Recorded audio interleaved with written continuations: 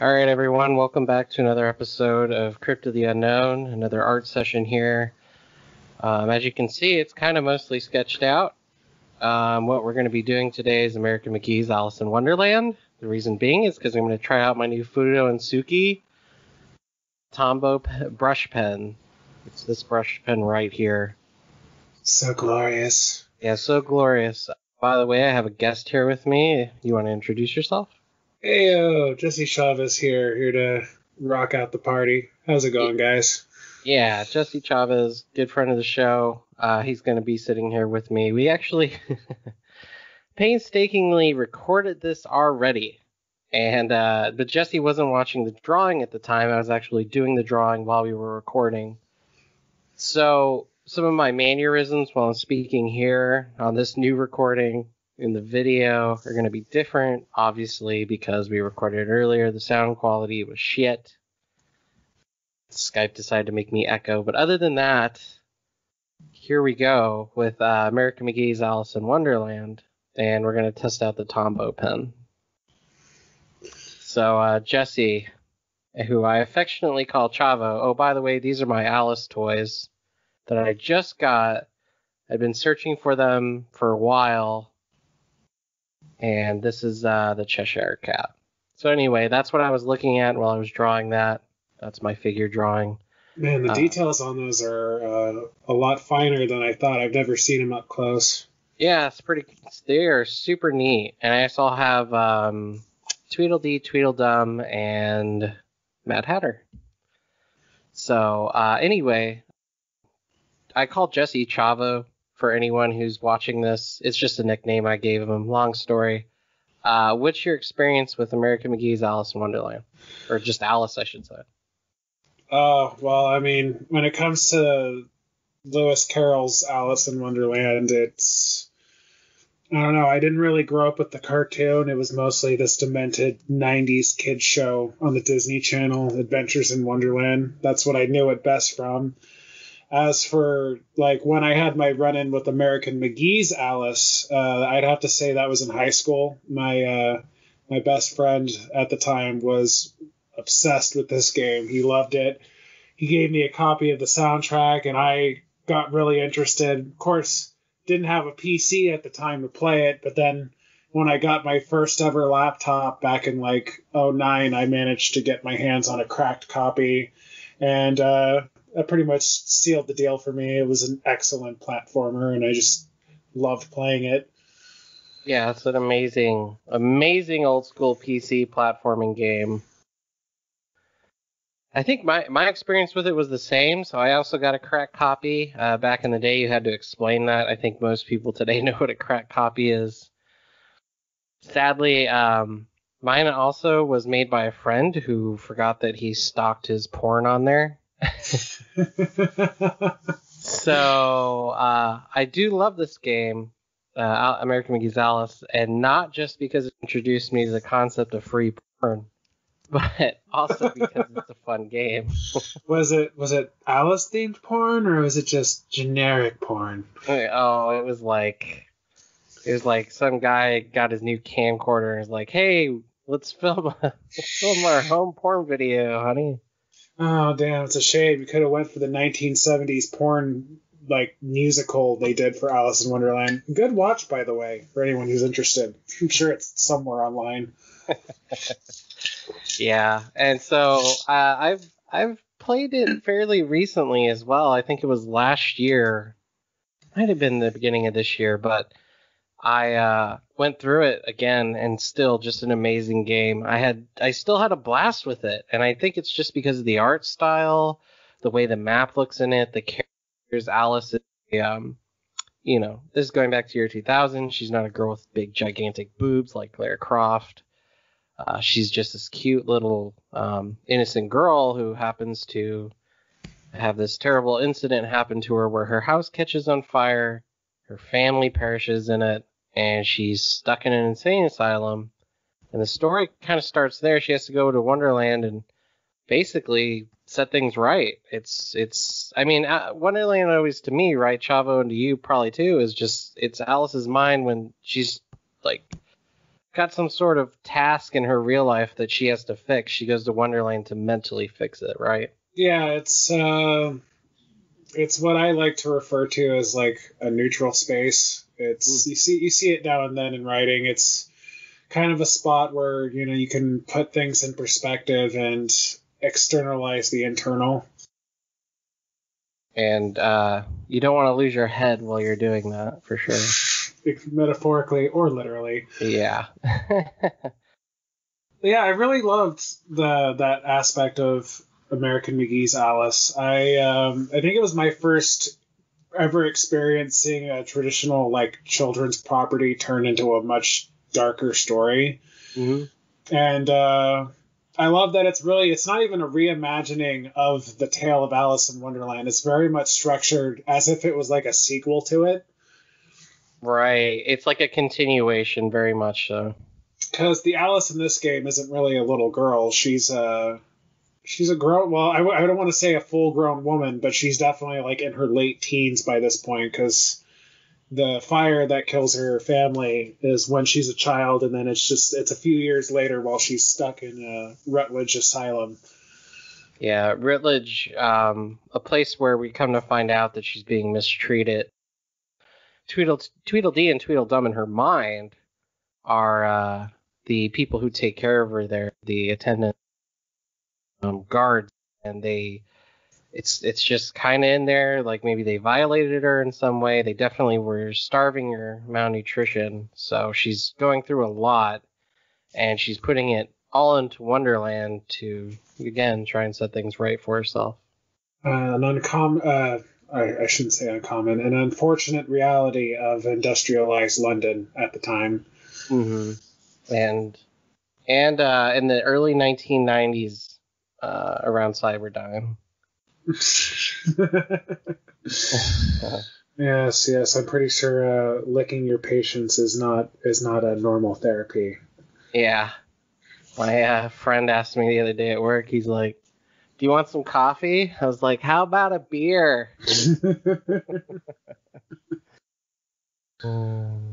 Must be my lucky day. Yeah, that's a lot of Terminator 2 references we don't really need to point out, I'm sure. Oh, don't worry. We'll cram some more in over the course of this series. Yeah. I have to draw something Terminator related at some point too.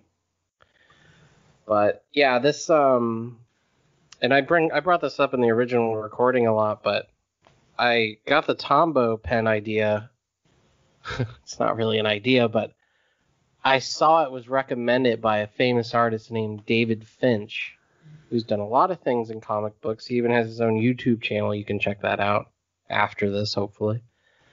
But he was using a Tombow pen, and I just thought, wow, it just looks so like graceful and easy to use, and obviously it's my first time using it. So I'm trying to acclimate and get familiar with it, but it's just an amazing pen. And I got 6 of them off the internet for like $13, I think. Oh, that's not bad. Yeah. And they're just amazing. I actually appreciate the Tombow more than my Micron pens. For anyone who's using Micron pens, maybe change it up to a Tombow and you'll see what I mean. Fudenosuke is the full name. So forgive me for asking, being kind of a basic bitch here, but what exactly about it just makes it more comfortable for you? Is it the way it grips? Is it the way the pen flows? Yeah, it's like using.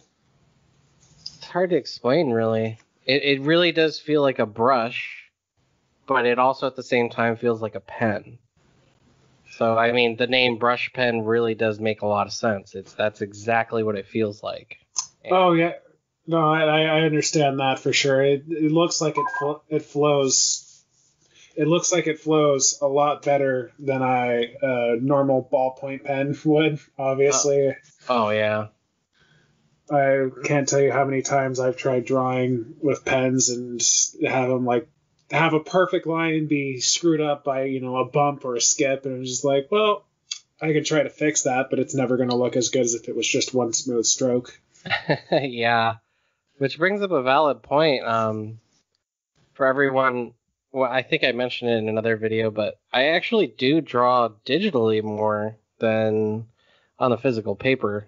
Not because I don't want to, but it's just so much faster. Like if I want to color something all black, I just go click, it's black. I don't have to sit there and take 30 minutes to do it. So I'm literally doing this just for the channel.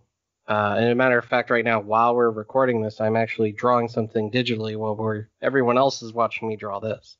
I would imagine that also makes kind of getting copies, of your drawings done a lot faster, just kind of in terms of managing it. There's always something to said about having the physical copy, of course, but I imagine, you don't have to worry about it getting damaged or lost quite as easily. Mm-hmm. That's true. It's digital, and then I could print it out easier. It comes out 300 DPI, and the thing though is that I will always say classic drawing on pen and paper with ink is always going to be better than digital drawing. There's nothing that'll ever beat drawing on pen and paper. It's almost like it's a little more personal. Mm-hmm. And there's just something that the way it looks, it's just amazing. And another thing, if people don't know, the reason why I draw on 11x17, and obviously I'm not doing a good job here at the Tombow pen because I'm still trying to learn it, but artists in the comic book industry, the reason why they draw so big is so that when they shrink it down, their lines actually look straighter. It's a little neat trick in the industry. So that's usually why I draw big, in the hopes that when I do shrink it down, it looks better. Oh, that's pretty awesome. Yeah, because I do not have a steady hand. Well, I give kudos to you because you're drawing way better than I can right now. Yeah. Are you drawing right now, Chavo? Maybe, but it's definitely nothing I'm going to be comfortable enough to share with you. At least not yet. Just keep going over and over it. Eventually it'll look amazing, Oh, yeah. I'll need to work out my skills. The last time I actually took a serious attempt, it was going off of one of those Scholastic book fairs, how to draw anime books with the most generic ass stock characters I have ever seen. I think they even had a knockoff Pikachu, now that I think about it. Like, it had the body structure, but the ears were, like, way spikier, and it's just like, okay. Sounds about right. It was red. I remember those Scholastic book fairs always never having any money, but like wanting everything. I remember Goosebumps was there, and they had those like Star Wars books where it's like, look at all the ships in great detail and stuff like that.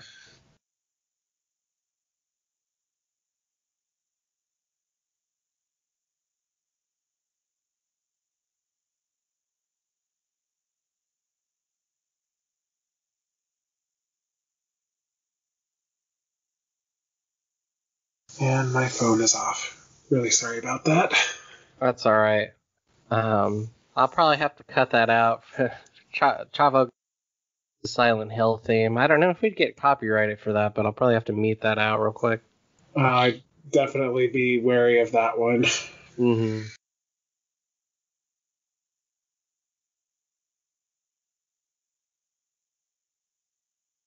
Yeah, Alice in Wonderland, again, probably one of the more elaborate stories about having some sort of trippy adventure than anything else I can think of. I mean, now today, even today, I still can't think of anything that's just so out there. Well, it's definitely popular in that regard. I mean, you got a Jefferson Airplane writing a song about you. Yeah.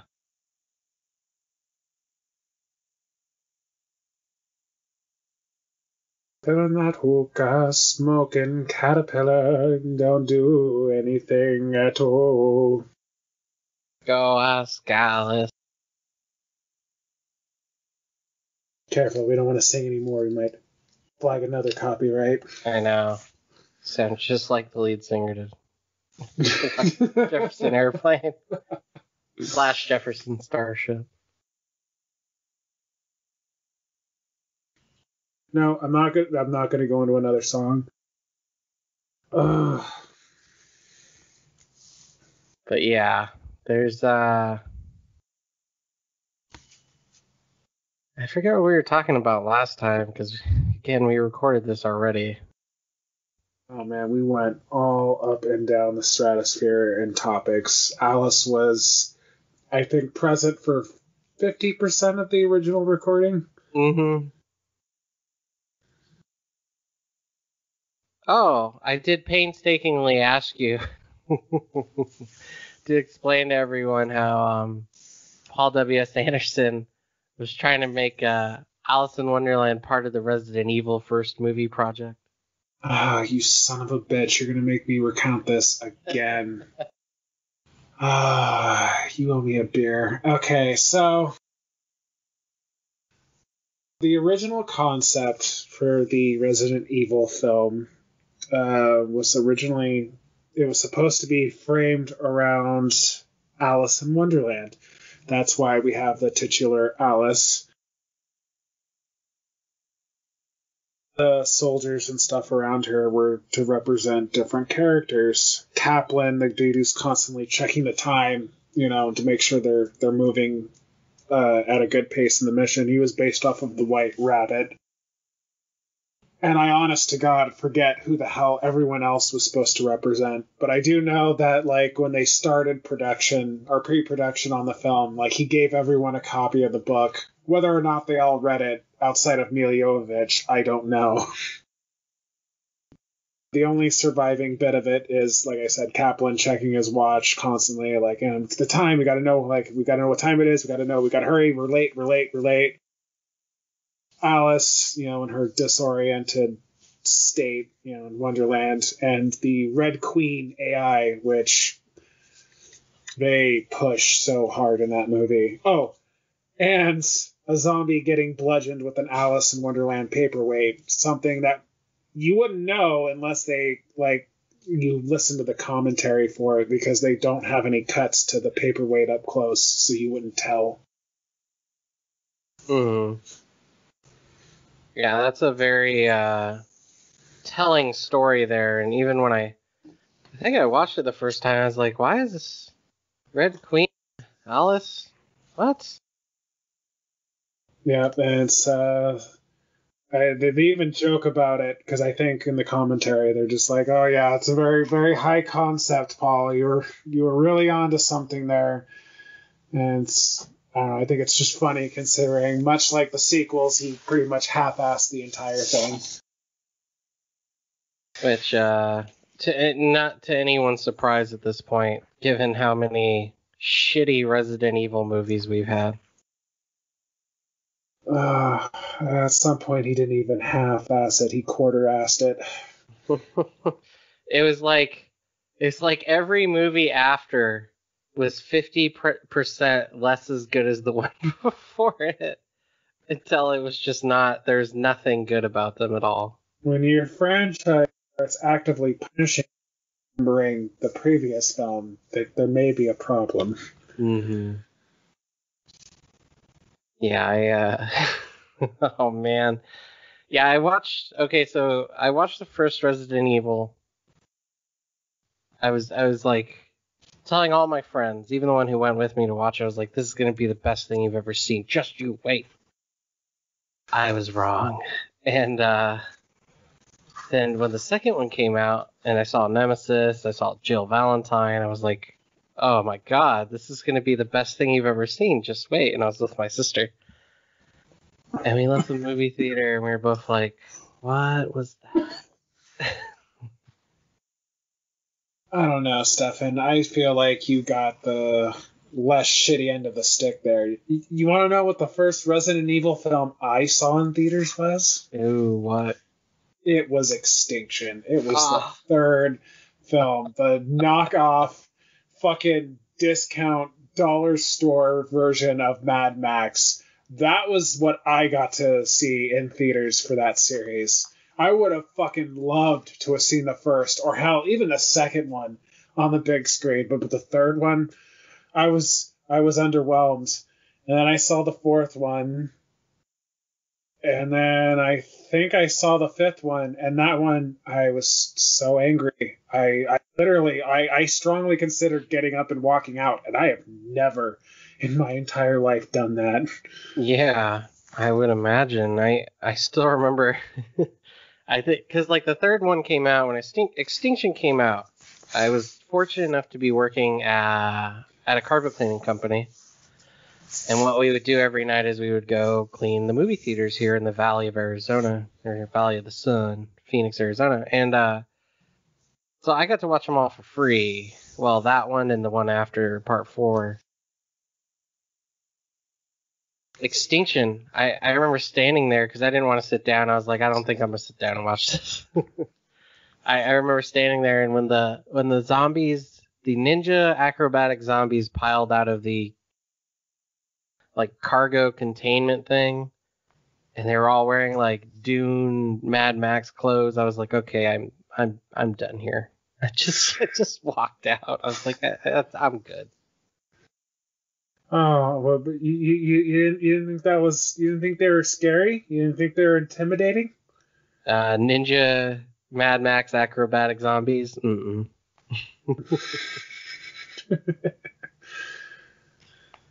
But now I want to do a comic book called Mad Ninja Acrobatic Zombies. I feel like that would take place in the Teenage Mutant Ninja Turtles universe, and I think I'd be okay with that. I want to do that now. I'm calling up Kevin Eastman. Kevin, I got an idea. It's gonna blow your mind. I'm like, well, I could use a new paycheck. Yeah, sure, I'm in. Yeah, gotta pay for that tank gas somehow. I don't even know if he still has the tank, but He has a tank. Yeah, when Kevin Eastman and Peter Laird hit it big with Teenage Mutant Ninja Turtles, one of the first things Kevin Eastman bought was an actual tank. I want to judge, but honestly, all the power to him. Yeah, what a cool purchase. Seriously. I mean, knowing you, you'd probably fucking just build a Spencer Estate replica or some shit. I promised myself if I ever make $1 million, I will spend 90,000 of it to buy myself a remade Batman 1989 Batmobile so I could drive it everywhere. Now, if anyone wants to start a GoFundMe for me. Just cruise up, just be like, hey, who wants to be my Vicky tonight? And the girls are just like, oh, no! You ain't Batman. You're Batboy. Oh, my God. Remember that? I do. I actually remember the very first time I ever saw that movie, too. I wish I didn't. Mm-hmm.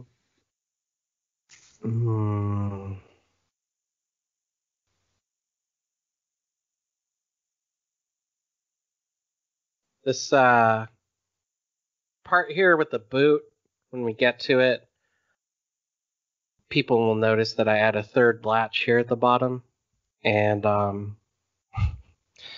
wasn't happy with it, so I tried to white it out, but I didn't shake the bottle enough because I'm a dumbass. So at the end of this, you will see it is gone, and that is because I finally shook the bottle, but ignore that third bootstrap.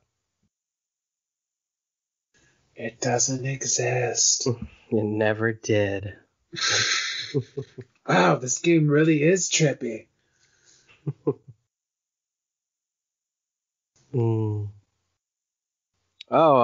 we should also mention the soundtrack. Who was it by again, Chavo? It was the drummer? From Nine Inch Nails, I think, Chris Brenna. Mm-hmm. Although I'm paranoid and I really should double check that just to make sure, and so you don't get like angry comments. It's like, no, dipshit. It was other guy. It was not Trent Reznor.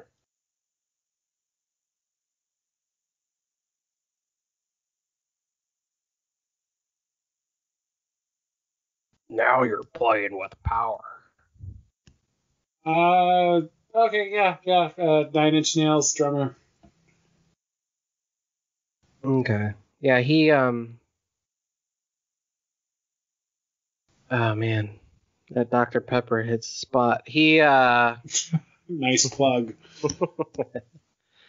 Are you thirsty right now and need something refreshing? Yeah, he made an amazing soundtrack for the game. One of the greatest parts and achievements of it, actually, I think that I enjoy the most is the fact that they asked him to do it because he was a big fan. I think they were all big fans of Doom. And American McGee was working at id for a short amount of time. If nobody remembers, he was working on Doom 2 and then Quake afterwards. And so that's probably how they got into contact there. And what he used to make the soundtrack was a bunch of children's toys. And that's what you hear literally for the jingles and tunes in the video game, which is just amazing. Yeah, you don't see that technique employed too often. The only other time I've experienced it was when I was doing theater and I was in a production of Coraline the Musical. We used a lot of toy pianos and like junk sound effects. See, that sounds awesome. Oh, do you want to plug what you've some of the work you've accomplished here, Chavo? Because I'm not the only one who has done things. You've done some stuff too, Chavo. Yeah. I wrote a play a while back called Stripped. It's about a kid who's navigating his own fractured psyche while he's trying to piece together his personal trauma, which I guess is actually pretty tangentially connected to this game. Now that I think about it, I'm pretty sure Alice does the exact same thing in American McGee's Alice. Mm-hmm. But I staged a workshop production of it my final semester of college back in 2015. Did a workshop reading of it, a revised version, I think, a year later. And then 2017, we actually had a production of it put on at one of the local community theaters. And I gotta say, it's quite the experience watching people like breathe life into the words you write, like seeing it happening right in front of you. It's got to be the best feeling. It's so many things all rolled up into one. It's exhilarating, it's terrifying, it's aggravating, it's wonderful, it's a weird sense of kind of feeling infinite for a bit. I believe it. Yeah, and there's even, like, if anyone's interested to actually see the play, it is on YouTube. It's under just Stripped, I believe. Yeah, Stripped by Jesse Chavez. Mm-hmm. So don't type in Stripped by Chavo. Just remember, it's Jesse Chavez. Oh, that's my other channel. Trust me, you guys don't want to see that one. Or do you? It's an acronym. It's C.H.A.B.O.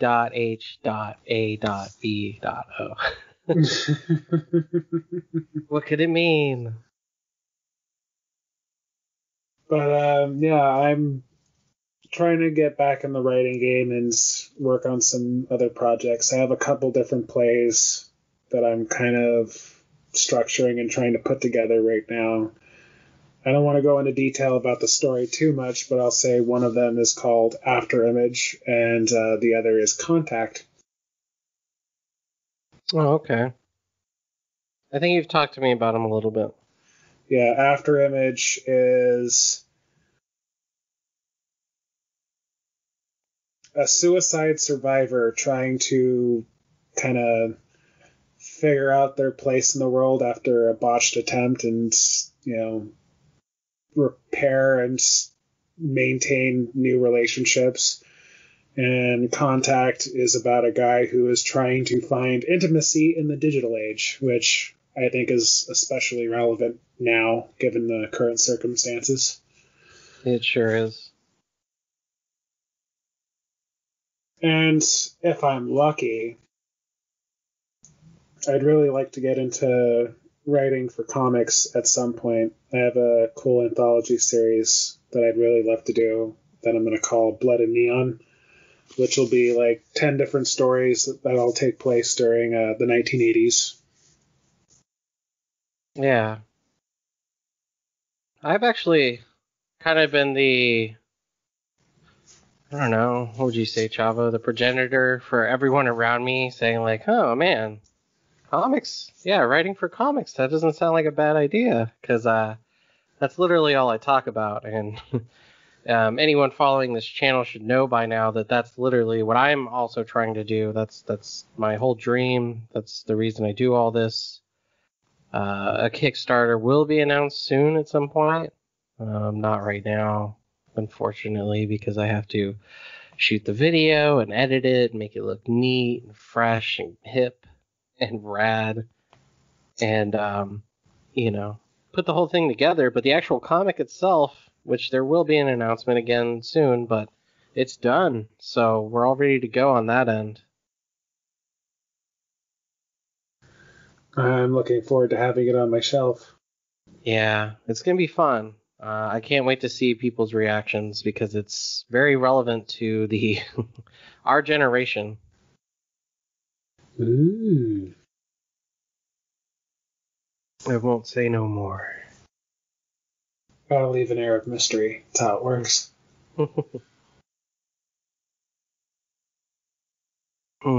Anyone watching the art, though, at this point can see that I'm not 100% doing straight lines. Obviously, I go fix them later in post.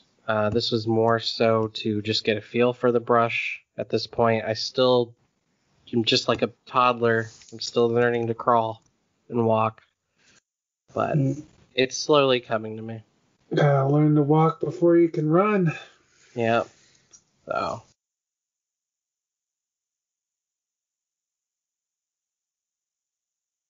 I love the detailing on the pocket.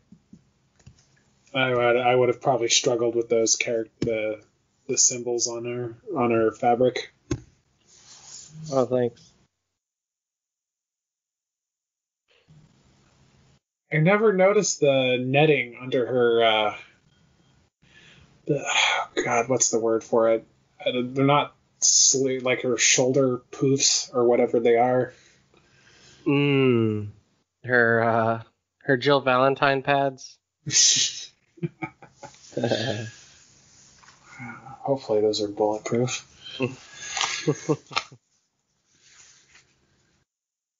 Alice comes with ballistics too. Ballistics me, ballistics you!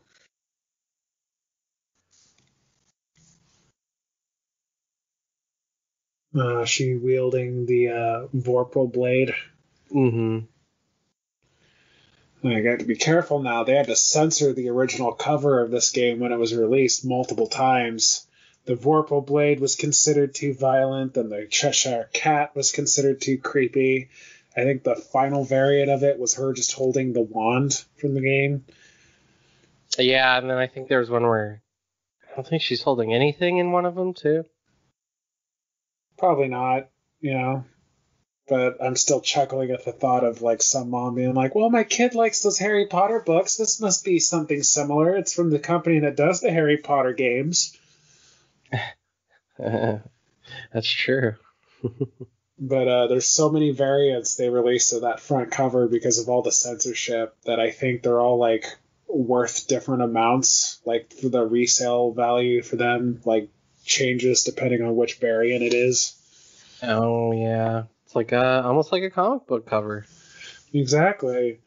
I mean, honestly, when it comes to video game resales, people will find just about anything they can say that makes it unique and charge more for. Like, for example, I have the Black Label version of Final Fantasy VII on PS1, which is notorious for having a misprint on the back, where it's, there's an I in the word masterpiece that's printed in the completely wrong spot.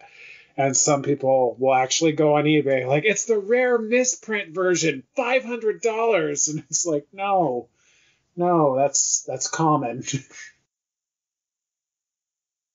That's the first copy, man.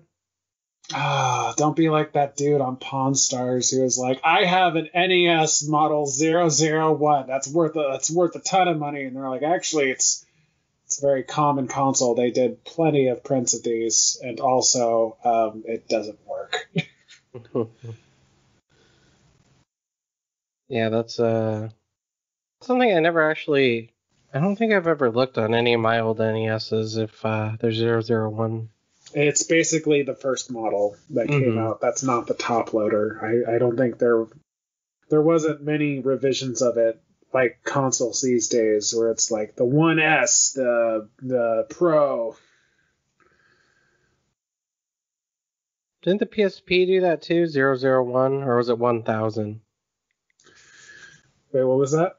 Didn't the PSP also have like a 1000, 2000 series, 3000 series, or something like that? Yeah, actually it did. The 1000 was the fat brick. The 2000 was kind of in between. I had the 3000 was the slim model. That's the one that I have. And then I believe they did a 3001 which removed Wi-Fi capability, which honestly I wish I could get my hands on a copy of that since the Wi-Fi on the 3000 can't connect to jack shit. It's too outdated.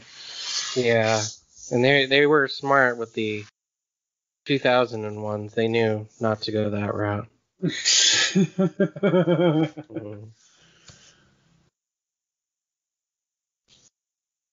Oh, and then there's, of course, the PSP Go, which was download only. They didn't have the UMD slot. Oh, yeah. That was a terrible idea. People hated that. Yeah, I hear the buttons were kind of shit on that one. I don't remember if I've ever played one. I know I've played the different models, though. I think my friend had a Slim, and I played some Battlefront on it, which was a terrible port, but somehow we still got enjoyment out of it. There's always something to be said about terrible ports or bad games. You know, much like bad movies, if you can find something to enjoy in it, it's not a total loss. Like most people hate the Super Nintendo version of Home Alone, but it's my favorite port. Yeah. I mean, I want to say Resident Evil Extinction's probably the only thing you can't find enjoyment in ever in life. Oh, God. That's not even the worst one, though. It really isn't.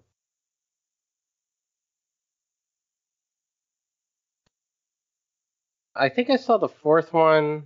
A friend owned it, and he's like, here, you want to watch this? I'm like, not really. But you're going to let me borrow it? Sure, I guess. I got nothing to do today. Wasn't that the one where they had literally had like a basketball player like do a super jump and pull a plane from falling off of a roof of a fucking skyscraper? That's not even the worst one. Yeah, I think Chris and Jill are in it. I don't remember. Chris is in it. Yeah, no, Jill. I honest to God think the actress must have pissed off either Mila Jovovich or Paul W.S. Anderson. Probably when she was like, oh, I can't be in Extinction. I'm too busy being in Aragon. Because that's going to be a franchise. I can feel it. Just like Lord of the Rings.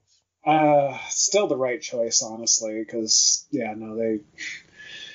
Unfortunately, you know the rules of the Resident Evil movies. If you're cooler than Mila Jovovich, you're dead. You're fucking dead. You're dead to me. Dead. Just ask Michelle Rodriguez. They killed her like 15 times.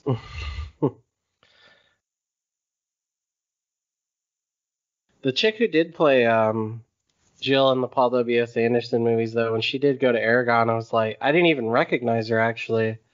I was like, who's this hot babe? And then later on, I was like, oh my gosh, that same chick that played Jill. I wonder. I have a hard time. It's like a cognitive dissonance. I can't really match her face when it's not when she doesn't have the hairstyle, which is great because I think she's a natural blonde. Like, it's weird. Yeah. But I think she was happy when they brought her back later when she was supposed to be blonde is that terrible version of Jill. Oh, the Five. The RE5 version. It was still great seeing her. It's a shame, because it's like that's the last time we'll ever see her. We've gotten way off topic of Alice, and I just want to let everyone know we're probably just going to stay off the topic of Alice because there's really not much to say that people don't already know. And the game, as much as I love it, it's just Alice in Wonderland again, and it's better experience played, honestly, more than talked about, in my opinion. Well, it's either that, we have a lot of video to fill here, and it's either that or I'm just gonna go on a long, long rant about how I hate Tim Burton at some point, and I'd rather not go down that path again. Now, mind you, I don't hate his movies, his past movies. I'm just not a fan of his take on Alice, especially considering that probably came at the cost of an actual film adaptation of American McGee's Alice. We almost got that, starring Sarah Michelle Gellar as Alice. That would have been so glorious. I'm very curious to see how it would have worked out, being a early 2000s horror film, most likely. I still think they should do it. Sarah Michelle Gellar could pull it off. She's not old enough. I think she's kind of burnt out on acting. I mean, years and years and years of being Buffy would do that to somebody. Well, she's married to Freddie Prinze now, right? Yeah, she's got her arm candy. Good for her. She seems like a good person. Good God, what a schnoz. Not Sarah Michelle Gellar's. Her face is wonderful. I'm talking about this ugly mofo right in front of us. Oh yeah, Mad Hatter. Yeah. Yeah. So this video and the next, I want to say, 1 or 2 videos. I have to look somewhere on my desk here, but these are things that I had already sketched out before I decided to put them on the show, and literally the reason was to test out the Tombow and just kind of get acclimated with it and, a little adept. But I figured why not just record it, do like a little mini podcast episode over it talking about, Alice or whatever, and then, make it another art session because, people do want to see these things in action, so here you go. While I'm not the greatest artist on the planet, at least you get to see it work, how it works, how it looks.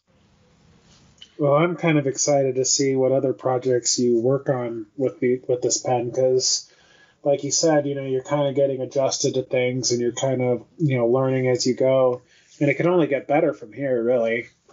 Yeah, that's true. People should always take away, too, is the fact that, and Chavo, everyone probably gets annoyed with me at some point, but they're always like, what are you doing? Drawing. What are you doing? Drawing.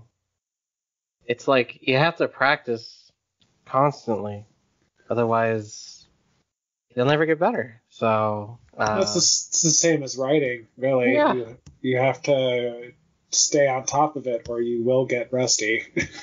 Yeah, and it's a hard thing to tell people. They're like, I want to do scripting. How do I do scripting? It's like, well, practice. Well, I need to write first. Okay, practice. Well, it's for my comic that I got to draw somehow. Practice. There's no easy solution. You have to put time in to get something out of it. It's like exercise or something. You're not going to get any muscles by sitting on the couch. Yeah. Exercise, learning how to play a new instrument, any skill you want to acquire, it's going to take time and discipline, Mm-hmm. We can't all be Hannah Montana where we just, have a rich musician father and then toss on a hooker wig and all of a sudden all the kids want to hang out with us. That was a dark analogy. Sorry. No, not sorry.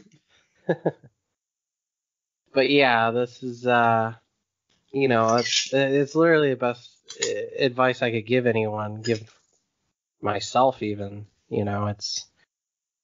I've been writing a long time. If anyone read my first book, oh my God, those first couple of pages, I get better near the end, but like that first book, the second book, all of the books, God, they were just so bad. And I feel bad because I go back and look at it and I'm like, oh yeah, that's right. At some point I paid somebody to read this and edit it and blah, blah, blah. And oh, it's just bad. That had to have been a painful experience for those people. Well, I don't call them growing pains for nothing. Mm-hmm. So, it's take practice, take all the time you need, really. Just don't get older like me and then still expect to have the same endurance. I really have to work for it. That's why I do work out and I do try to eat healthy most of the time. But, you gotta stay in the zone and just practice, practice, practice. That's the best advice you can give anyone when trying to accomplish or do any task that requires a lot of skill. And some people are just fortunate enough where they don't need to, actually. Like Chavo said, there's a lot of people who are artists who just came out the gate and were just badass. Like the guitarist for Boston. Let's take the band Boston, for instance. He wrote his first guitar solo for their album in like a year. I can never do that. But some people are just like that. I, however, knew I was going to have a knack for writing more than I would for drawing. The only reason I started drawing was because I figured at some point I would have to draw my own comic book. I wasn't going to be able to afford an artist. That's the only reason I did it. But I don't have a steady hand. So there you go. Even I can admit that. So if you have a steady hand, you're already one step ahead of me.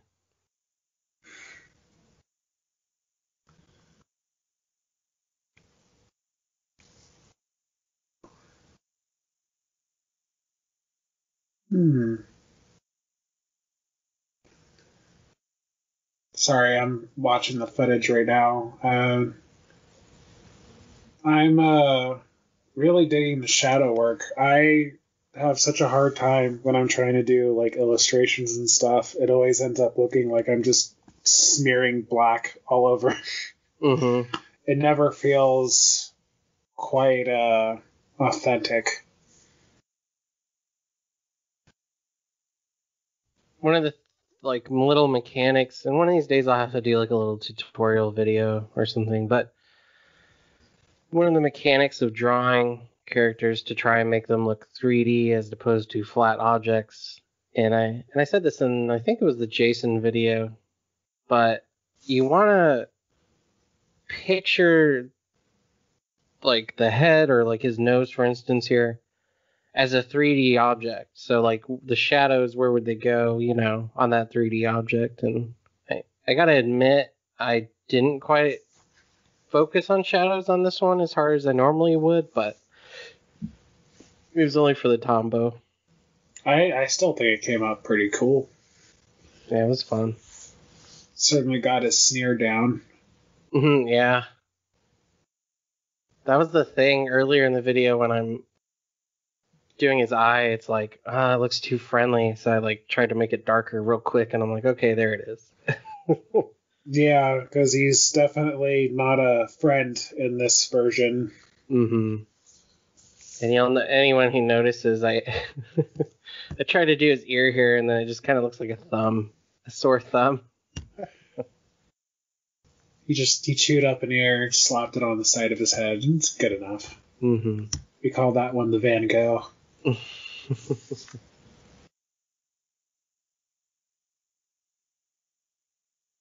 But yeah, I think I forget what his whole goal is in the video game, but I remember he does have the Dormouse and something else tied up. Oh God, was it the March Hare too? Yeah, that's what it was.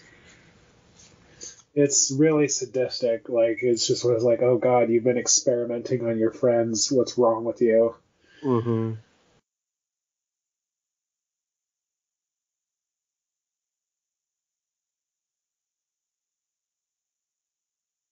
So while we're watching this, I guess I could ask, what's your favorite iteration of the Mad Hatter? Hmm.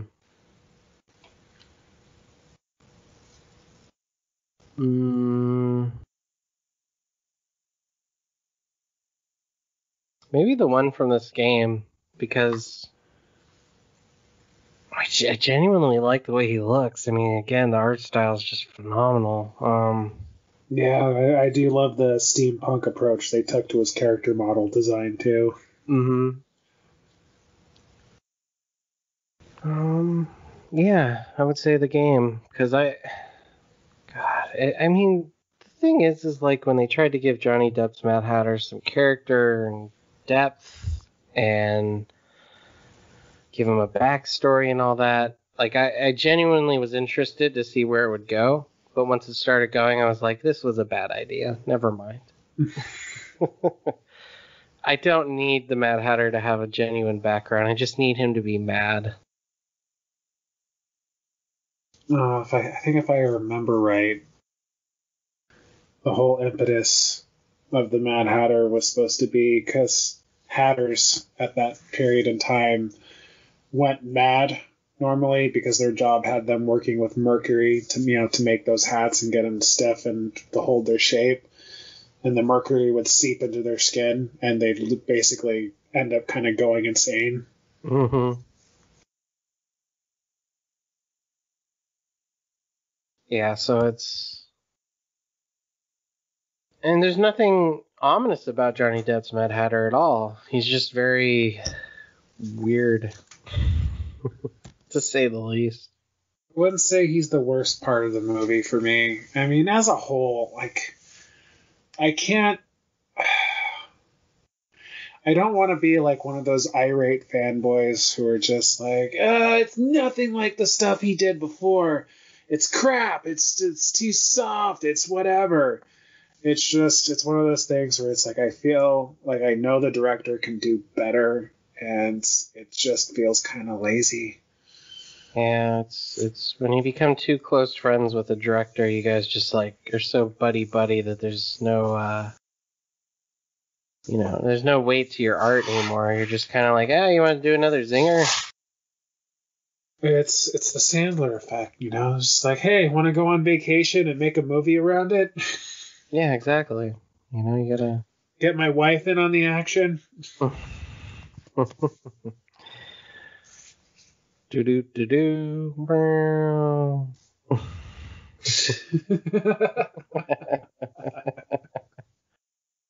That sums up his career. Mm-hmm. I don't know. Maybe it's just something about the passage of time, because I definitely loved the ambition in his earlier stuff. Edward Scissorhands is definitely a Christmas time favorite of mine. There's a lot of Tim Burton movies that actually fit really well around Christmas time. Mm-hmm. And that's a common thing I've seen with like a lot of artists, a lot of actors. I mean, most actors, most artists, most people who are successful. I mean, after a certain amount of years, you quit trying to be at the top of the game, and I get it. It's harder and harder. And I forget who said the quote, but somebody said something like, your 20s, your 30s are a young man's game, but once you get into your 40s, you don't have that to the same thirst that you had then to like, push forward through anything and just try to be as successful as you can. And I think that's true as you older you get, you probably do lose some of that muster. And then that's like you can even see it in bands today. Like once they put out like all those badass albums and they get older, it's like, oh man, they just don't have it anymore. So, oh god, that's tough. Like I do think there are exceptions. There are people who definitely push past it, but it's definitely true when it's very obvious and apparent when an artist loses the hunger. Mm-hmm. That drive to, step it up, and push and do more. Or, things that they do in their personal life takes away from that hunger. Like, Tim Burton got married, and Helena Bonham Carter, and then Johnny Depp I don't think they ever actually got married. It was like a domestic partnership. Oh, well, you know what I mean, though. They're kind of settling down more, and, it's maybe not them, it's essentially them, but, I just think kind of overall, like, if I'm talking comic books, generally artists have to kind of be at the top of their game always. Generally, that's not true for everyone. Some people get away with it, like, people will shit on Frank Miller or John Romita Jr. or whoever, but I won't, because I still remember their work and I know they have it in them to do good work, whether they do or don't, is kind of significant because they, in comics, if you really proved yourself over a decade, let's say, or, I mean, in Frank Miller's case, he wrote The Dark Knight Returns when he was like 28, 29. If he did that, I mean, do you really have to prove anything else?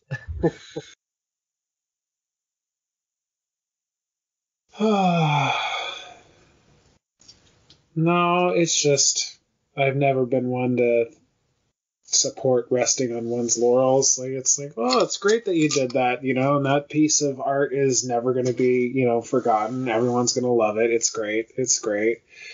So what else? Mm-hmm. Well, that's the thing that I always do too, but I have a terrible knack of overworking myself, as you well know, Chavo. And I mean, at this point, I've already written like, I want to say 30 issues to comic book ideas I have. I mean, I just went ham on it for like 2 months, and I was just like, boom, one done, boom, one in the can, two in the can, three in the can. So, I don't know, but then again, I'm still in my 30s. So, I don't subscribe to the thought of it. I feel like you could still be hungry well into your 40s and 50s. It really just depends on how much success. I think, like, maybe it's the success itself that changes you, but when your ass is on the line, I feel like that when that fire is underneath you, you're still gonna move. You're still gonna push. mm-hmm. I mean, you gotta, I don't think I will ever lose. I guess it's kind of pretentious, but I guess I'll never lose that because to me, like, creating things is the greatest feeling.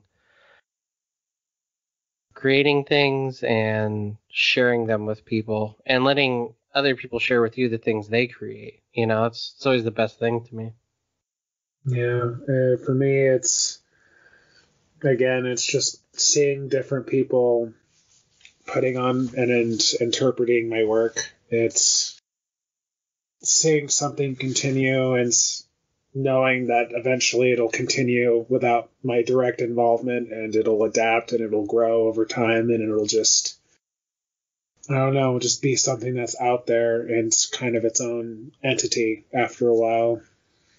Yeah. A lot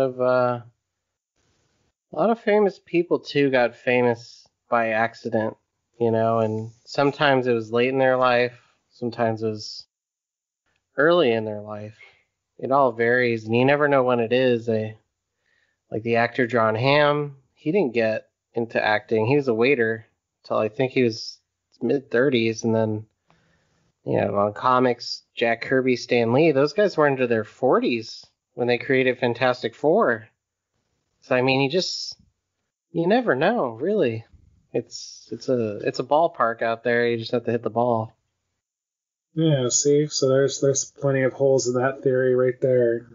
Mm-hmm. Don't forget Alan Rickman. I don't think he hit it big until he was like in his mid to late 30s when he did Die Hard. Like, he was actually fairly like getting up there by that point, and he'd been trying unsuccessfully to be an actor up until that point, and it paid off. Yeah, well, didn't he do stage performance, though? Wasn't he like a stage performer before he was like a movie actor? Oh God, I don't. Yes, but again, I don't think he was seeing the amount of success that any actor out there would hope for. It's a difficult line of work, speaking from experience. It's loving an art form that absolutely, positively does not love you back. I could see that. Yeah. Which is another thing I guess I should touch on for anyone who wants to be an artist, whether it's drawing, writing, acting, whatever. Make sure that, when you're doing it for yourself. You're not doing it for the fame or the glory, because trust me, there's little to none to be had, really. Mm-hmm. You have to make sure you're doing it for the right reasons, because if not, it's going to fold you.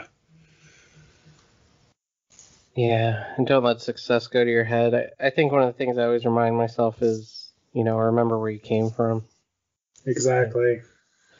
You don't want to go back there, but always remember who you are. Right, Disney movies? Right, every Disney movie? Just remember who you are. It's deep inside of you, the power. Just around the river bends. It's just the bare necessities. God, we are so getting copyright striked. Songs before weren't going to do it. Bringing Disney in sure as hell will. Yeah. You're like, no, we recognize that audio clip. Oh, it counts as a cover. Well, you still got to pay us.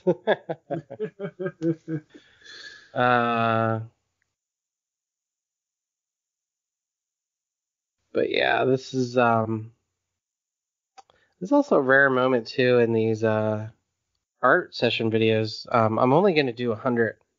I've told myself I'm going to do 100 of them, and then after that, that's it. So this is a rare opportunity where we're still early on in the recordings where anyone can shout out and be like, hey, draw Mega Man, or, draw Rob Schneider's face.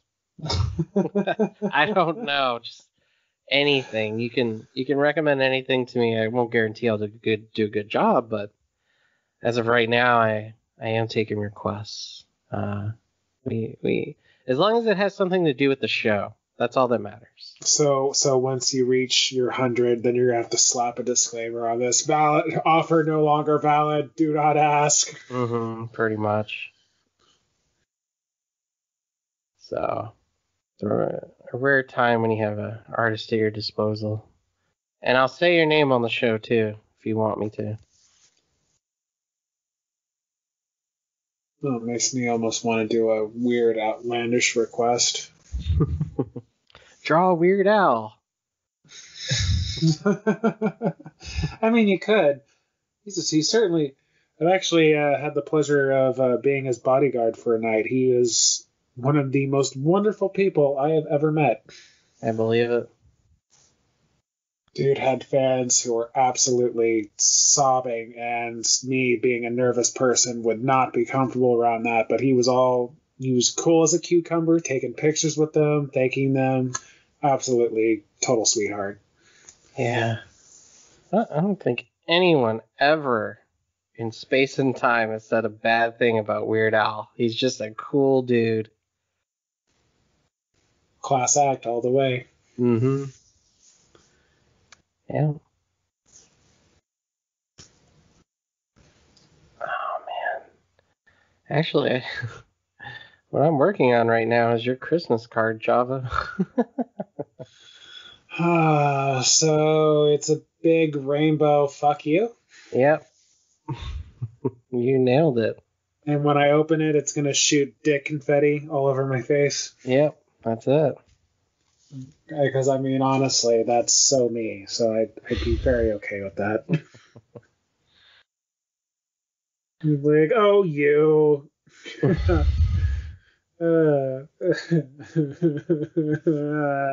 Not here, not here. Off the show, off the show. Get a hold of yourself, Chavo. Oh. Showing off that Tombow again. Yep. Again, it is the Tombow Fudenosuke brush pen. One of these days, I'm going to have to help you get one of those home shopping network setups where it's like its own cushion. And it's just, as you see, it's easy to grip. Tombow. You can even put it in your pocket. Not responsible for ink-stained pockets.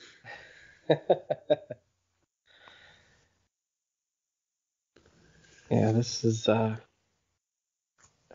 another moment where someone can tell me if they want me to just do like time-lapse videos. At the end of this, there will be time-lapse to finish the drawing because I mean, after 2 hours, I think, we kind of, it's like, all right, I'm just going to do the rest time-lapse. I wasn't moving fast enough. We were chatting too hard. It's sad that audio got lost, but we're basically covering the same ground now. But it's a rare opportunity if somebody also wants me to do time-lapse going forward, because as much as I enjoy these, it's very painstakingly hard to get them from my phone to my laptop and then edit them back together after taking them apart. I should mention that because I do record these with my phone. I have a little like phone tripod I bought for $5 across the street from where I live at a Five Below, I think the store's called. Oh, I was like, why does it sound like something's boiling? It's raining outside. God damn it. And so basically I put my phone on the tripod. That's why you're getting this view. I tried it the other way where I stacked a bunch of books together. I put chopsticks in between them, and then I rested my phone on it as an overhead view. That didn't work out so well because I wasn't able to get my drawing hand to move that much with the books next to it. I need to find you like a phone tripod or a phone crane setup. They exist. I know they do. Yeah, and my sister said she has one of those like tripod lights, the circular lights where you put it above it so it gives it perfect lighting. Yeah, a lot of YouTubers who do the talking directly into the camera use those. Mm-hmm. And so I just need to go pick that up from her, and at some point I am going to get one of those crane lighting things. I know I'm going to get one for my microphone too, because it's itself is also on a tripod. But anyway, back to what I was saying. So if we record it, let's say this is 2 hours long, right? Which at some point it will cut and go to part 2 because we took a break in the middle of this. But every 10 minutes I record, I have to go into my phone and say, okay, make new video 10 minutes long. Then it makes a new one. Okay, make new video 10 minutes long of the next 10 minutes of the video. So then when it's broken up, it's broken down into 6 videos for the hour. And then I have to upload them one by one. And then I have to turn them from MKVs into MK4s. And then I have to kind of watch them to put them, splice them all back together. And then, create a title card. And then do the ending music. And then do the time-lapse. And then put it all the time-lapse together, which is also a dumb little chore as itself. So these things do take a while to produce, but I want to know if these long ones are worth it, because if they're not worth it, then why just not do like a quick time-lapse video and be done with it, right?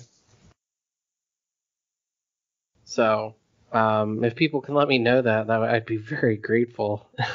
I know some people do enjoy the process, and some people are just like, oh, let's watch this guy draw this thing real quick while I'm on the bus to work or something, Yeah, I mean, honestly, the beauty of YouTube really is I feel like there's room for both. You could always do the time lapse and then like have a link in the description for like, the full scale, like the full lathe drawing process. Mm-hmm. Because especially for people who are learning to draw, I'm sure they'd love to just, sit and watch the finer details of technique that they wouldn't be able to catch in that. Yeah. And it's actually a process that I see used a lot in Lego videos on YouTube. Like, they'll have the time-lapse video where they rush through and build the whole thing, but it'll be like a massive set with like thousands of pieces. So they'll also have their like full length, like, okay, here's the actual like building process for it. Mm-hmm. Yeah, that's a hard row to hoe because I only use my phone, so it can only do one or the other. It can only do time lapse or lengthwise full video. And as of this recording, I just released an actual time-lapse video called Dream Girl or something. I think I named it. It's just a girl drawing, like a pinup.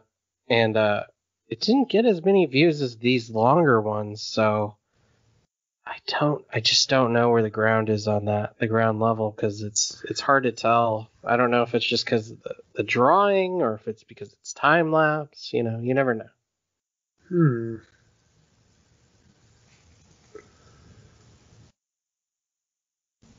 But YouTube's a process. I'm still trying to learn it.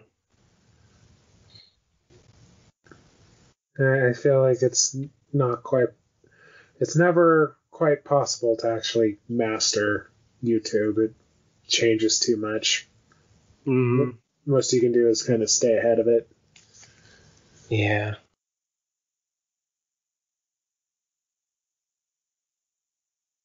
But if people are confused, like most of the time, because I don't do a rough drawing for some of this, some things are just obvious, like his shoulder where it is. It's just obviously right there that he's hunched over, so it's going to be near the ear.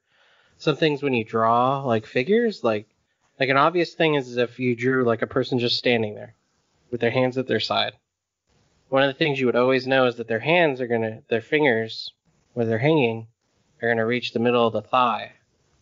That's how you knew you drew proper form of the figure, because it's just an obvious thing. And over time, as you practice figure drawing, which everyone should start with, I didn't because I'm dumb, you'll learn those little like shortcuts, because just the length of things and the way they're built, the way your back, like if you're hunched over right now, your shoulders are going to be near, your ear. In his case, I made them a little higher because he's a cartoonish version of a person. So obviously you go a little bit extra, like in comic books, when someone shouts, they don't shout like a person would shout in real life. They scream it, because you got to have that action. So that's my advice. Start with figure drawing. Is that what you're drawing, Chavo? Maybe. Shut up. I'm drawing a beautiful drawing of Jill Valentine. Oh, yeah. It's just a stick figure with boobs and shoulder pads and a loop for the beret. It's just got a big star in the middle of it. It's lopsided. Yeah. Look what I did, Mom.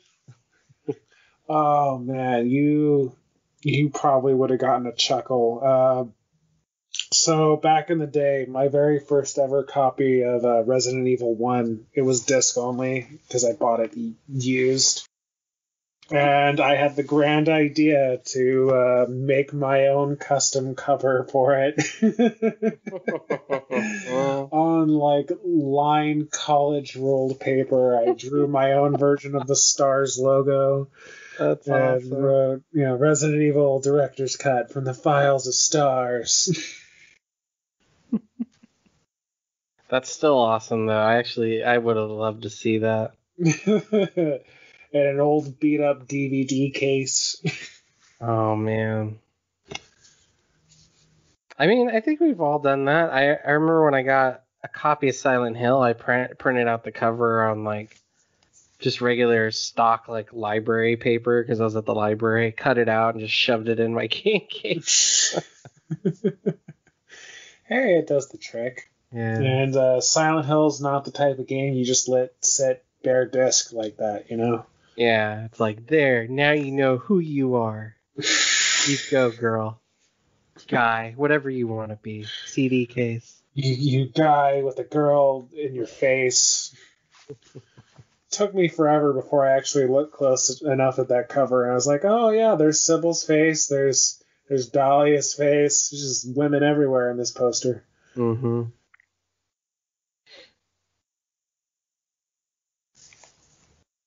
There goes that ear. Looks like something out of Alien. For Mad Hatter? Yeah. Mm.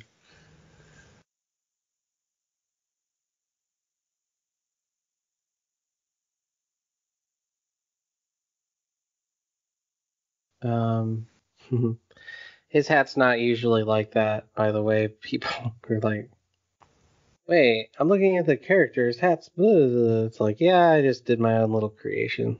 I think it looks better.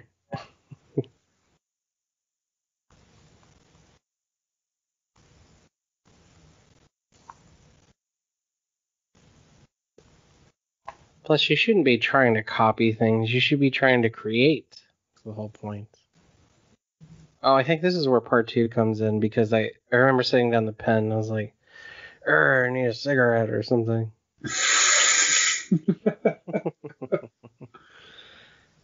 Our shitty audio from the first recording when I could hear my voice echo. Echo.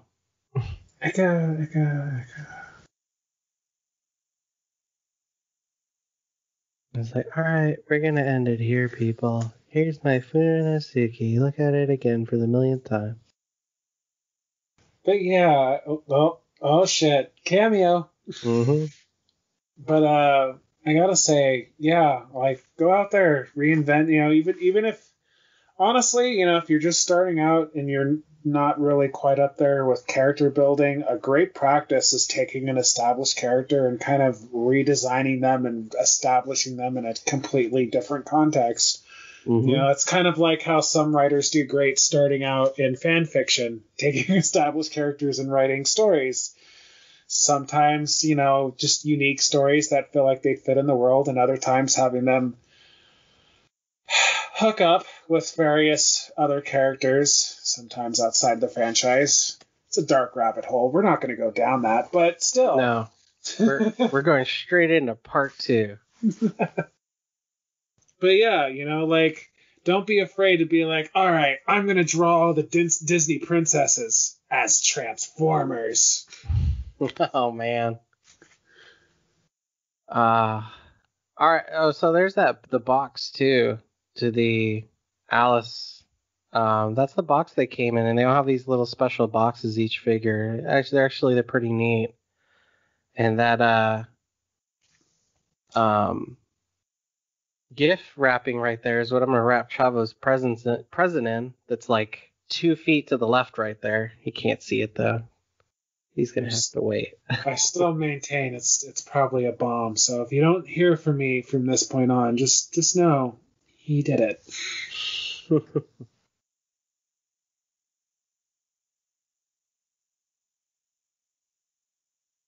I take full responsibility in nothing. Then no great power for you. Yeah.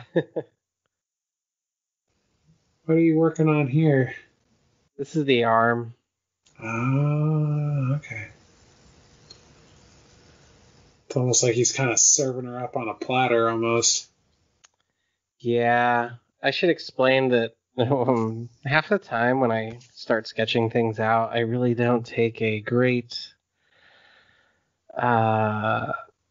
I'm still working on taking in my surroundings. So it's like, oh, this is too big. I have to redraw it to make it smaller and like more, you know, accurate. And yeah, I'm too lazy to do that. And I don't have a lot of time on my hands. So it's just like, well, this is the way I drew it. This is what we're doing. And what Alice is standing on is actually her rabbit from the video game that she carries with her. At the beginning of the game, and I think it falls down into Wonderland with her. Oh, yeah, that stuffed rabbit she carries. Mm-hmm. that talks to her in the intro. Alice, you need to come back to Wonderland. She's just like, what the fuck? Yeah. Oh, Ritalin again.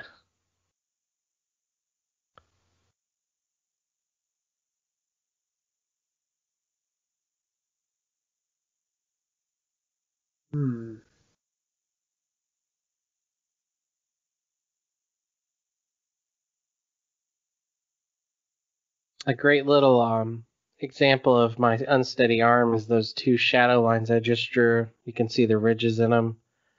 And that's why I usually have to go right over them again. I go back and forth, as you see. One of the things I do when I draw is I go back and forth over black lines. And I'm almost retracing my own work. And that's the only way I can get a straight line is when I do that. Which is probably why all my lines are always thick, which sucks, because some lines are meant to be smaller to give it more accuracy to detail and shadow and depth.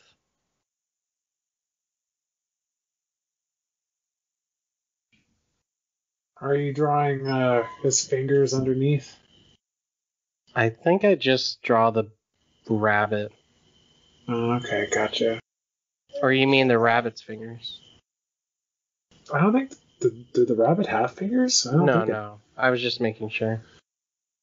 No, I was thinking the Hatter's fingers were underneath it. I think I draw the shadow for the ear is what that little rectangle is.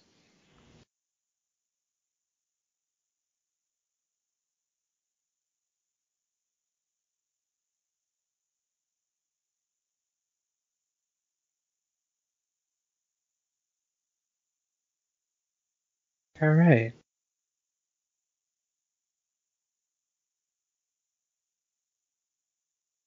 I could have swore the rabbit had a name too. Possible. It's probably not going to pop up in my head till after we're done recording. Was it Snooky? Oh God, I pray not.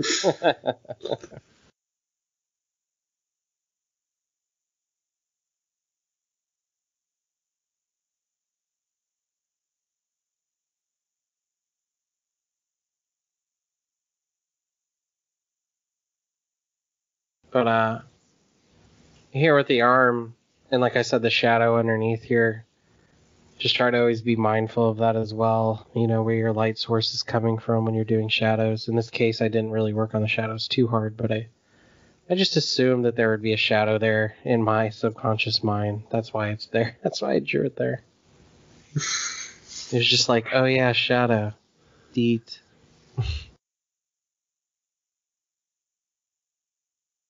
You know, but just be free flow, especially about things like hair or the fuzzies on the rabbit here. Do not even think about it. Don't try to go and make any sort of oh,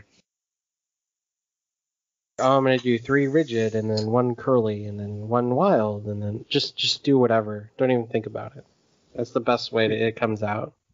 Yeah, this isn't a Pixar movie where you have to calculate the physics of every single hair follicle on a character model. Mm-hmm. Yeah, something has more weight when it's random as opposed to perfect type of organization.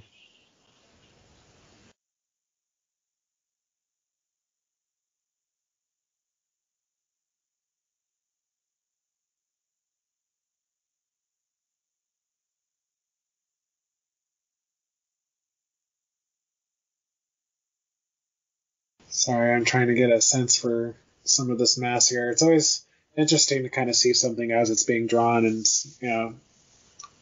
watching it slowly come into focus the more details are added. Mm-hmm.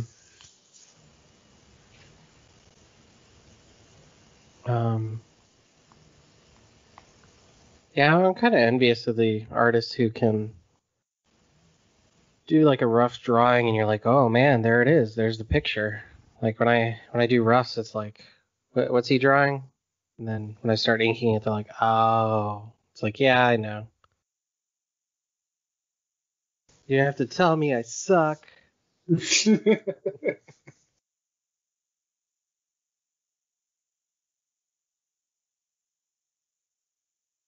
God, I keep forgetting I have to buy Sharpies. Another thing too about all these art projects is they get expensive over time. Oh, I would imagine.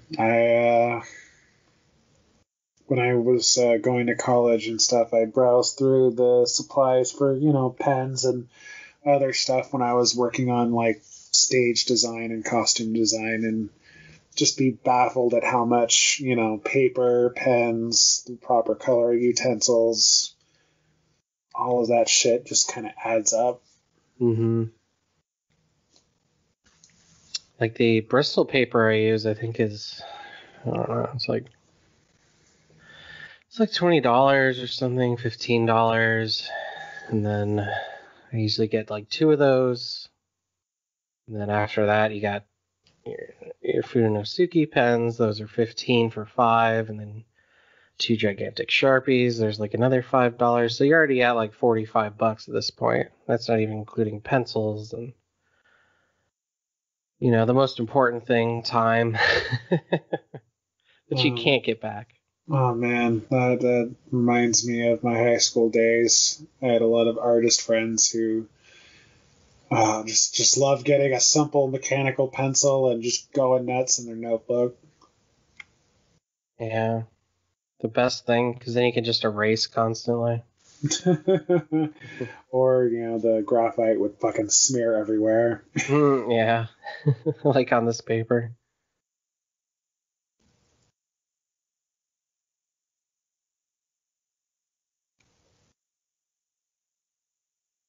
Could almost turn this into a postcard. Wish you were here instead of me. Have you gone mad too? All the best people are.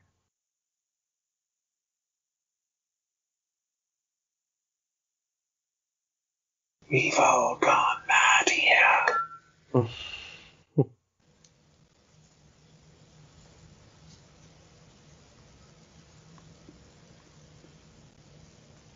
Yeah, don't ever use the brush pen like this to fill in blacks. Just get a Sharpie or a Micron. I was just, again, doing this because I was like, I'm going to really use this one.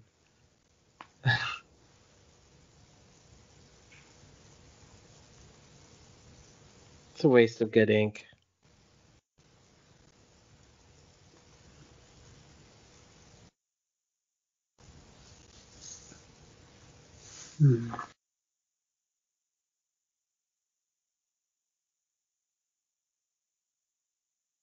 How did you feel about the sequel they eventually did for this? I actually fell asleep during it, and I didn't go back. And I had it on loud on the TV. Like, that's how hard I crashed in it. It's just, I dozed the fuck off. And then it was so loud when something like happened, some sort of action or something. Wait. I'm talking about the sequel to American McGee's Alice. I thought you meant the Tim Burton movie. Oh, God, no. I'm trying not to talk about that, Stefan. Yeah. Excuse me for even... Let's just gloss over that. God damn it. Madness Returns. It sucks because I think I beat it twice in like a week. I beat it once really fast, and I realized I beat it really fast, and I was like, well, I should beat it again just to get the full thing, because at the time I wasn't really able to keep games. Like, I'd rent them or something, and so I kind of blew through it. But I will say, other than like the geisha part of it, which I guess American McGee was living in Japan or something. Well, it also could be reflecting on the British, I don't want to say obsession, the British interest in the Orient, especially since in terms of trade, they actually had a pretty strong influence. Mm-hmm. Yeah, so it was whatever the culmination of those levels were. Those were the only levels in the sequel that I didn't find attractive in any way. I just thought they fell out of place, and I didn't like the little platforming segments with the teapots and everything and Alice going around. It just didn't gel with me, especially what we got in the first game. I think my favorite part of the Madness Returns were the more like Mario Sunshine levels where you're just kind of like on a maze platform thing. You have to figure out where to go. And then the Junkyard, I think it's called, where there's just like evil Toy Story baby heads like walking at you or something. Oh, yeah. Mm-hmm. I think that was supposed to like represent Innocence Lost or something. Mm-hmm. But I that's the thing. I'd buy it again if there was a place to buy it. But it was made by EA, so unless you want to go through the bullshit of Origin, I guess. Mm-hmm. Well, how much is it on Origin? Do you know? Not off the top of my head. Yeah. I do know if you get it, though, you'll actually get access to both that game and I don't think it's paid DLC. Like, I think you straight up get a free copy of American McGee's Alice, the original, to go with it. Okay. Yeah, actually, I already have it, but yeah, it'd still be cool to have another copy, I guess, somewhere. Well, considering it's hard to get, like, get the original game legit, whether it's buying the disc or having a PS3 or a 360 and getting it through Madness Returns or getting it through the PC version through Origin. Well, what do you think of the sequel?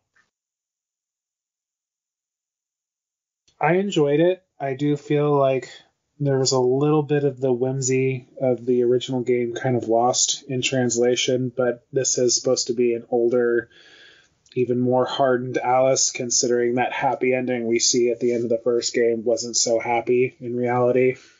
Mm-hmm. Like, she got out, but she still had quite a bit to unpack and deal with in her life. It didn't bother me personally, but I can understand how some of the retcons in that game might upset people, considering they expand the tragedy of what happened to her family from a fire caused by her cat Dinah to, turns out her sister was raped and murdered by some dude who had a crush on her, and he set the fire to cover his tracks. Mm-hmm. Who, spoiler alert for Alice Madness Returns, turns out to be Alice's fucking therapist in the sequel, who's trying to make her forget everything. Very odd choice of characterization and backstory. Very odd. Yeah. Basically, the catalyst for the sequel is this therapist is fucking with her mind, trying to make her forget and, scramble her brains so that she can't tell on him, so to speak, piece together what happened. And it ends up backfiring. Basically, though, she has to keep her sanity and to keep her head together, she has to go through Wonderland and undo his damage. Basically, yeah. I think the highlights of that game would probably be the fact that you do get a little bit more. I mean, it looks like a Fable game almost, taking place during the Industrial Revolution, but it's not. It just looks like that, and you're just kind of in those like towns of the same aesthetic. I don't know. I did like wandering around town, though, and kind of getting more of outside of Wonderland as opposed to always being in Wonderland the whole time. I think I liked it the first time, but going back to I think it would have been better if we just stayed in Wonderland the whole time. I don't know. I like the way they have us touching back and forth between reality and Wonderland, especially how it culminates in the ending where she's in a mismatched, Wonderland London. Wonder London, I guess. Mm-hmm. Take what is it, the blue pill? Yeah. And the game kind of just goes full on sucker punch in terms of its themes of escapism. Oh man, it goes hardcore into it. Which is totally normal, especially for an abuse victim. Imagine using your imagination to escape a harsh reality is nothing new. Mm-hmm. That's what I do every day. That's how I get through hours and hours of working in retail. Yeah. I don't. I think there was a whole day once where I just thought about a story I was gonna write, and I just kept thinking about it all day. I was like, okay, now what's the next part? And like, granted, I'm working, but really my mind was just so somewhere else. And I've had days like that. Yeah. Only important thing is if you care enough about the story, and you're going through it part by part in your head, always write down stuff. Always write it down, get it down on paper, and then you give your mind permission to move on to the next bit. Mm-hmm. Don't be a dumbass like me where I was like, man, that's gonna be so awesome. I'm gonna write that down, and then just like as soon as I get off work, fuck, I forgot it. That's happened to me a couple times. So angry, and it's like it's like it's locked out of your brain and it's out there, but you can't bring it back, and it's like, oh. There's been a couple writers who they said they carry around journals because they never want to not be able to write down an idea or a story they heard or some factoid or something. And I just can't do that because I have a phone. I just take notes in there. But I get what they mean by that because it's true. You do forget sometimes. And it's a sad thing when you do because it probably would have been an amazing story.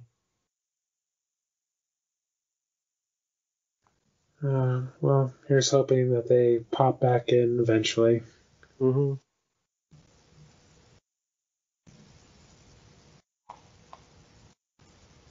Man.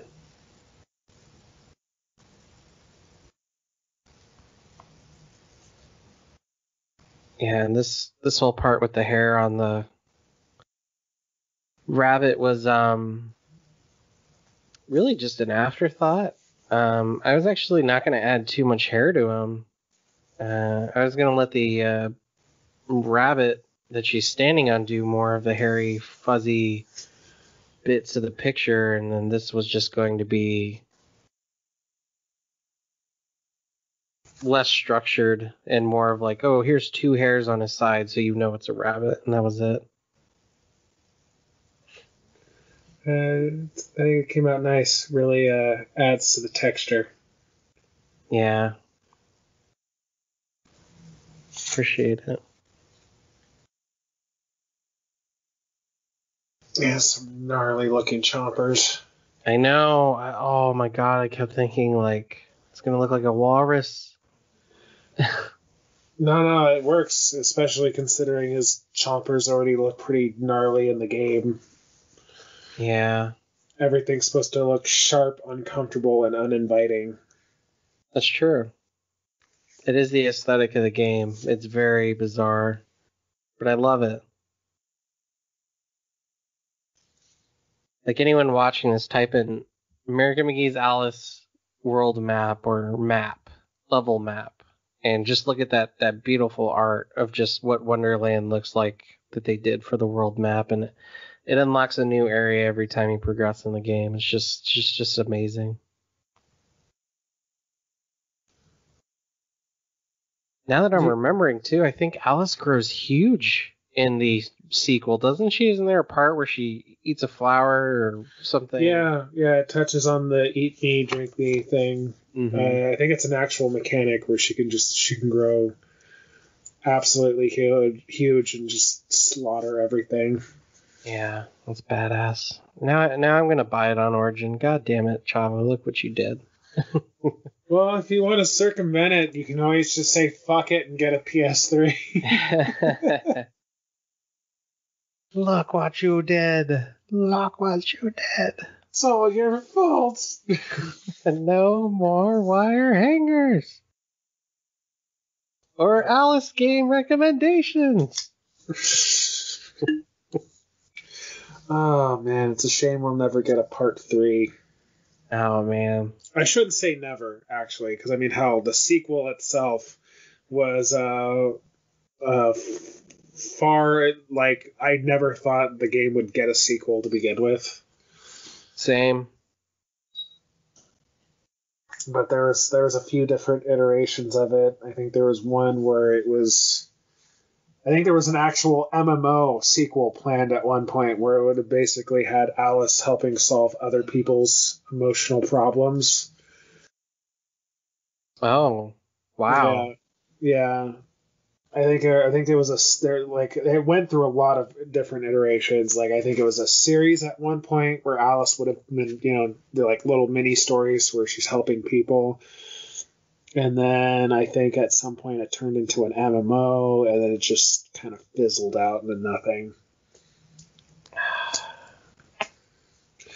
And I mean, it's not like the demand isn't there. I mean, hell, before Madness Returns came out, there was a wonderful claymation trailer someone did of pitching an Alice sequel where she's talking to her therapist, and then it turns out to be the Cheshire Cat. And the animation is just stunning. Like, I would have thought it was professional. Yeah. I have to watch that. Oh, definitely. It makes the actual Madness Returns teaser trailer look like shit in comparison. Well, it is an EA game. Yeah. Big difference between EA then versus now. But it's not like they weren't adverse to making bad decisions from the get-go. I mean, hell, this game was originally... the first Alice was originally supposed to get a PS2 port, but for one reason or another, it just ended up getting canceled. Which is a shame. I think it would have been a big contender for a greatest hits title. It would have. I 100% would have bought that on PS2. I'd probably own it right now still and play it if it came out on PS2. And we talked about this last time too. It's like when Resident Evil 4 came out on PS2, it sold a hell of a lot more because Capcom was just waiting for that too, because it did nothing on the GameCube, and it's supposed to be an exclusive and all that, and everyone knows the history. But yeah, it really didn't do well, and I bought it day one. I still have my Resident Evil 4 GameStop limited edition red case, whatever it is. Oh, the Steelbook?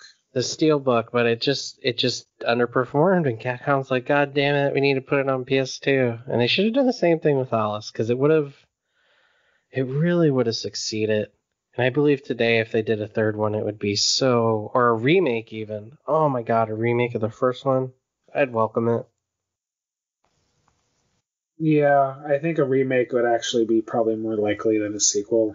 Mm-hmm. But that's if they can get American McGee back. Because I have a feeling it's one of those things where, bad decisions aside, they do understand that trying to do it without him would actually not bode well, especially with the fans. Yeah. I mean, he really had the genesis for this, and out of the people who left id, I don't want to say he became one of the most successful, but he had one of the best brands that I liked.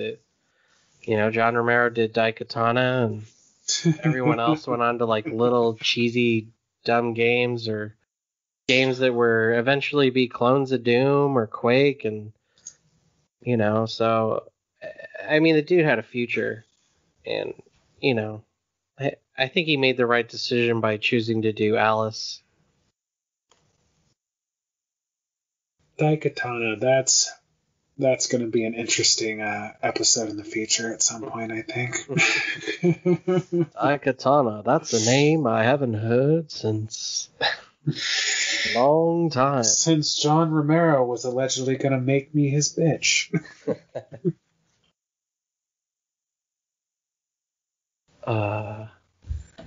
The good old days. Yes. That brief moment in the 90s when hubris was apparently dead. Yeah. There was a couple stars in that era. John Romero was definitely one of them.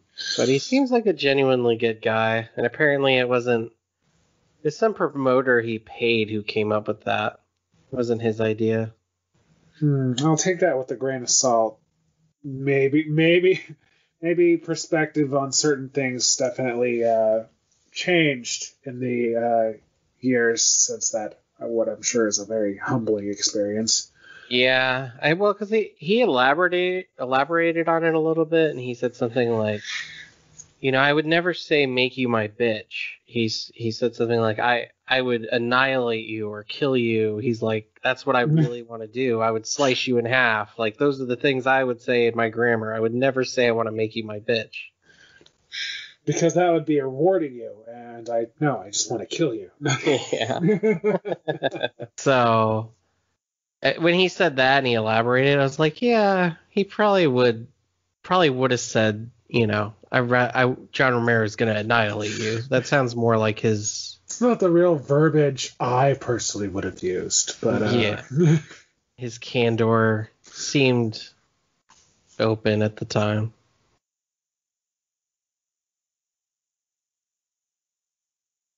But we are coming close to the end of the drawing here, and you're like, but wait, there's so much more to draw. We still have about 9.5 minutes till we're gonna end this, but I just went as far as I could with the brush pen. Again, it takes me a while to upload these videos, and I just really wanted to get a feel for it, to show it to everybody, kind of give everyone my take on it, which is that it's way better than any of the other pens I use. There's nothing wrong with Microns. I still love them. But there's just something about a brush pen that just they can't do. And that's why I would recommend using it, because, it's really a matter of what you prefer. And that can even include doing digital art, whatever the hell it is. I prefer digital just because it goes faster. If I make a mistake on paper, I have to turn the pen around or the pencil around, erase it. And I got a little erasing there that you could still see, all that stuff. But I will always admit that pen to paper looks way better than digital. Digital almost sometimes can look empty, especially if it's colored or drawn a certain way. Because there's definitely shortcuts you can take in digital drawing that you can't do on paper. So my advice when you're doing this, when you're getting to learn how to ink, is first learn how to draw. Don't even think about inking. And then when you get good, competent at drawing, then go ahead and go to brush pens. I mean, it's not like you can't learn them both at the same time, but you definitely going to have to take more time to learn how to draw. Not that inking isn't hard either, but yeah, this was really just to test this out. Again, I have a couple sketches already out right now that I've done. So there's going to be maybe one or two of these inking with the Tombow again, just to give you an even more in-depth thing with a different drawing, with different characters drawn differently, different shadows. I'll actually include more shadows next time. And yeah, that's about it. But there will be a time lapse here at the end. Got anything to say, Chavo, in the next 6.5 minutes? Rub-a-dub-dub. Thanks for the grub. Yay, God. Gosh, I guess in reference to the pen and paper versus digital, it's really, I feel like it really depends on what your purpose with the art is going to be, whether you're pitching professional work, crafting something for a commission or a friend or whatever.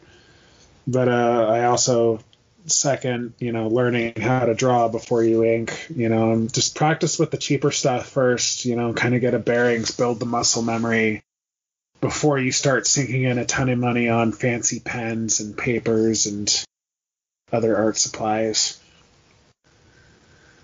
Yeah, it's very true. Art is expensive. Be like my friends in high school who started with their mechanical pencils and notebooks and then work their way up to, actual drafting pens and brushes and all that good stuff. Mm-hmm.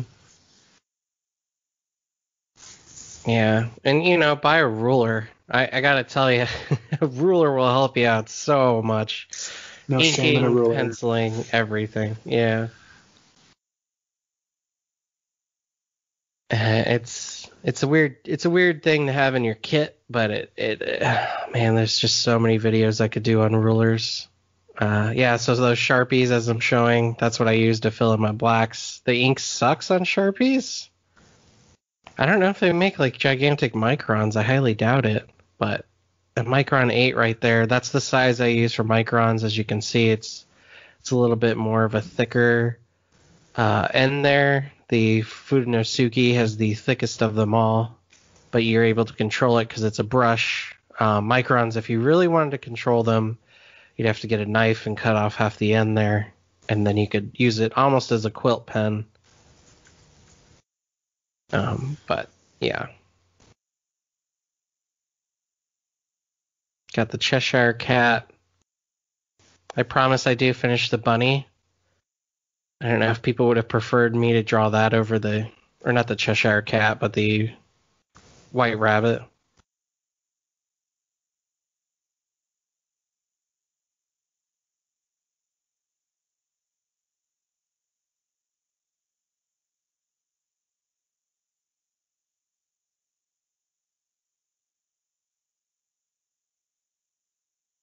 You want to take a picture of what you're drawing, Chava, and we could just put it at the end too for people? No.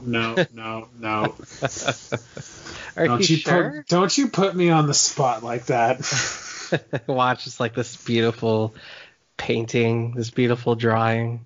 Blows everyone's minds. It's a reimagining of the ceiling of the Sistine Chapel. Yeah. With all Resident Evil characters. Nemesis is God. Exactly.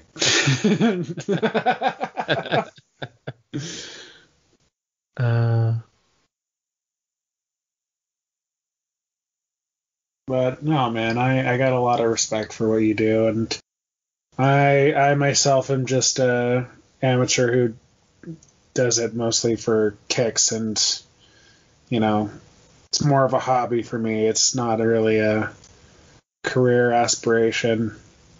I can't trick myself into thinking it's like, oh no, maybe I can be a good one. And I'm just like, nah, I know my strengths. Yeah, I will say, if anyone thinks where I think my strengths lie, I actually think I'm a better writer than an artist. So again, I should plug it before we head out of here. Expect an announcement on the Kickstarter soon. I'm actually going to make a full video kind of leading up to the announcement at the end of that video, and that video is going to consist more of my history with comic books and how I grew up with them and stuff like that. It's just a long video with many different cuts, so it's going to take a while to work on. But other than that, yeah, I appreciate everyone being here. As Chavo said, and I said, just keep practicing, try harder.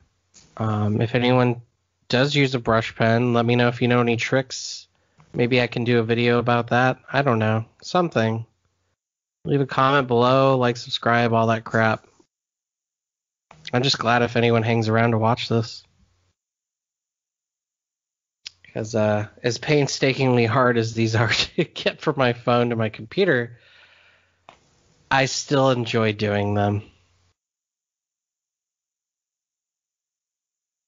Hey, if there's no joy in it, it's not worth doing, right? Right.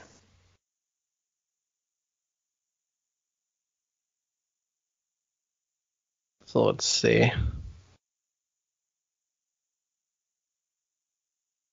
I'm going to see if I can pull up a American McGee's Alice quote before we leave here. See if we got a good one.